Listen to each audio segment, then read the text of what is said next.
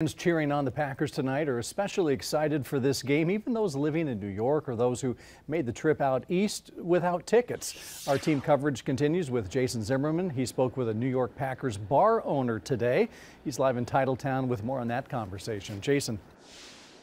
Jeff, Lambeau Field right behind me will be quiet tonight, but make no mistake, fans across the Titletown district will be watching alongside a lot of fans who made the trip to New York, whether they have tickets or not, to MetLife Stadium. Over the weekend, a pre-party was held at the Kettle of Fish Bar in New York for fans arriving early. This is a very popular Packers bar. Among those who showed up, Packers president and CEO Mark Murphy. The bar posted a couple of pictures on its social media account of Murphy posing with the owner after signing a jersey for the bar, which will now go on display.